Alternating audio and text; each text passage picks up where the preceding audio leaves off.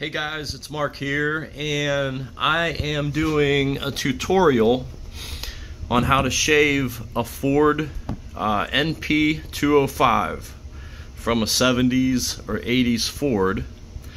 I do not know what this came out of. I believe it's a 78. It's a 32 spline output.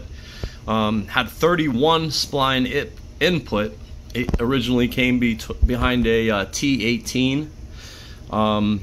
But obviously, as you see, I gutted it. But step one in this build process, when you're building a doubler, is a shave, because the Ford 205s have a huge chunk of metal right there that basically needs cut off. And when you cut it off, it leaves an open gaping hole.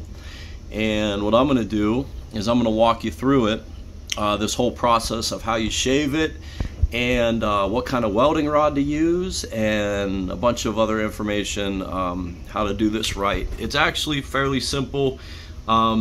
Requires some time, grinding and everything like that, but anybody who knows how to stick weld can do it.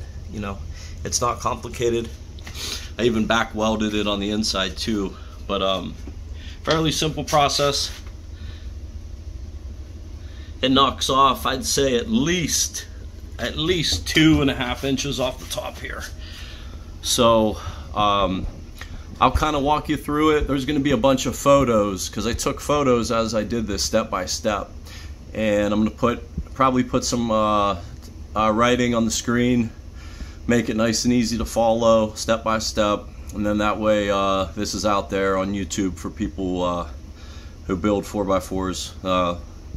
You're not going to find a better transfer case than the 205, especially in the doubler format. So I'll walk you through this shave, and then I'll probably do a separate video when it comes time to actually put together this doubler.